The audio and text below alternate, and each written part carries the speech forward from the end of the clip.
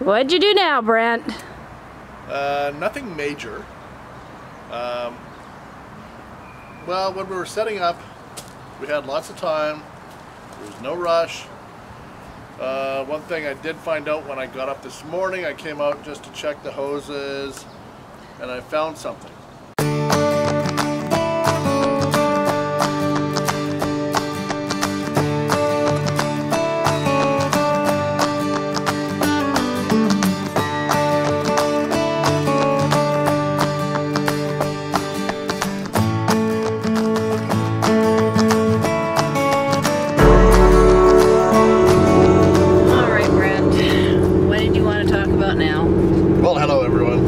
For another road rant. Well, one thing I thought I'd point out, I never really thought about it too much, and I was just wondering, when you pull into a truck stop, and there's, or even any fuel station for that matter, there's a trucker's side, and there's a vehicle, passenger vehicle side. I never thought too much about it, but it turns out that the trucker side is usually, for the diesel, 5 cents per liter. That's roughly 20 cents per gallon higher on the trucker side. So this time there's a Petrocan station that I usually stop at in Kamloops, and I always go to the trucker side, and you don't get the discounts for certain cards that I may use. Like I've got my Petrocan card tied to my debit card. It doesn't give you a discount on it. You're paying the 5 cents a liter higher anyways, so there's no discounts. Today, on this trip, I went to the passenger vehicle side, well, with the trailer hooked up, but it was large enough that there's plenty of room to drive through. It's high enough, wide enough, so there was no issues with that. So I got my discount, and I saved, basically, compared to what I'd normally pay there, I saved 8 cents a liter. And over the miles, it's going to make a big difference. So I thought I'd point that out, whether you're using USA Gasoline, Petro-Canada, Shell, Texaco, whatever. If you're going to a truck stop, the trucker side is usually a little bit higher priced, I have found. Bye for now. It's kind of sad that they gouge the commercial vehicles though, right? Yeah. Oh well. They're trying to make a living too. This campground has 50 amp sites, only 2, and they have a bunch of 30 amp sites. I'll check on the numbers on those. And the rest are just standard sites. They seem to have a lot of these double sites, so if you were camping or traveling with a friend, you could definitely do that. So there's a double site, quite big, and there are no services back there. They have a lot of these, and then I'm just going to show you up here. You can camp right along the river. There's no services. It's basically tenting, and maybe a small rig. The road goes all the way along here and then into the back there. Let's zoom in. And under the trees there's like 3, it's like more like a group campsite setting.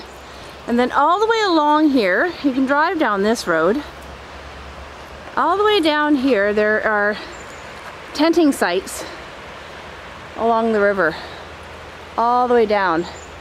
And I think it goes up to like 112 sites, which those ones are down there. I think 112, 113, something like that.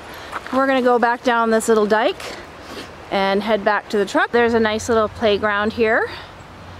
Everybody's eating grass over there. Little slide, little climbing structure. Oh, it's got 2 slides. Just intended for preschoolers. Not bigger children. And then it's got like a little barbecue pit over here in the trees. So you could have a sheltered barbecue over there if it's miserable and raining. We kind of got lucky. It rained the first day we got here. And then yesterday we ran a bunch of errands. which included picking up firewood for our next leg of our trip. Oh, I gotta take care of some other business.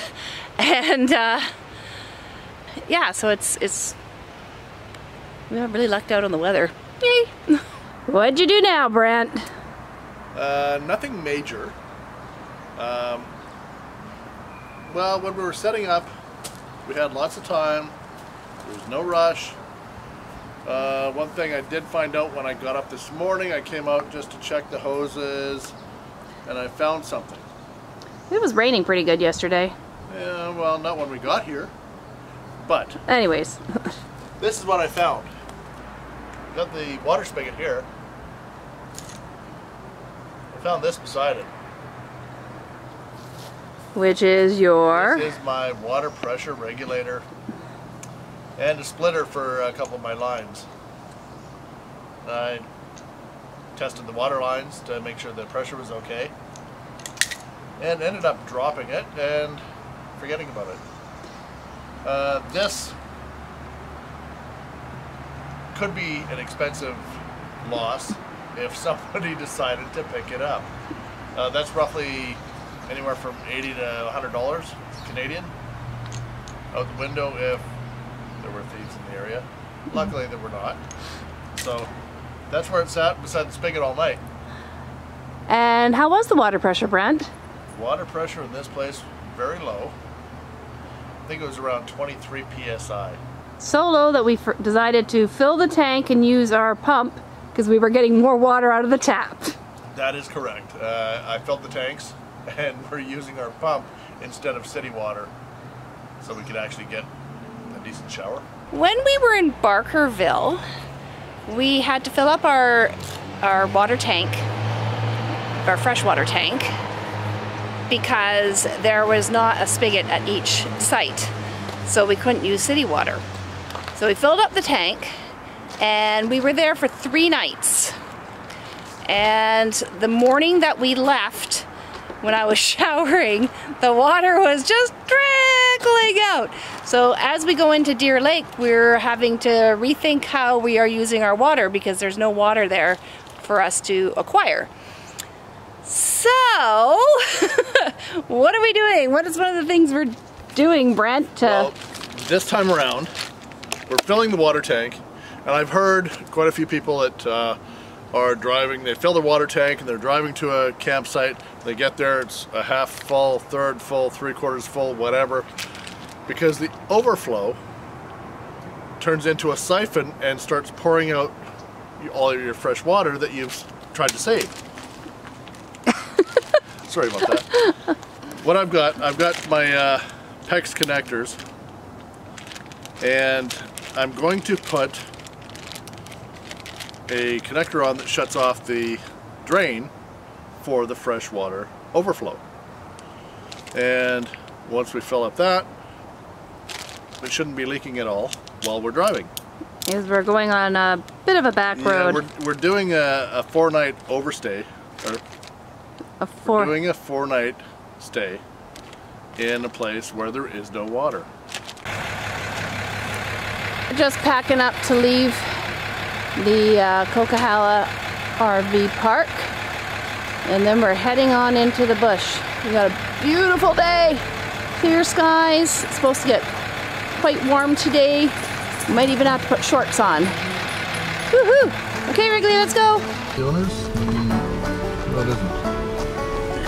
Okay, we're just pulling out of the Coquihalla RV park, and we are on our way to Deer Lake, where we have no services. Ah, it's kind of scary.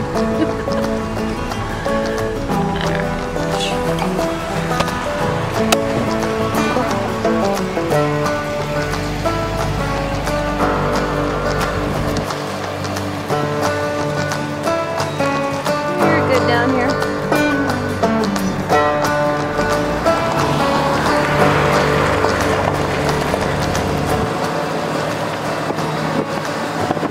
Got a really nice bike park, BMX park over there. You see, you put mountain bikes in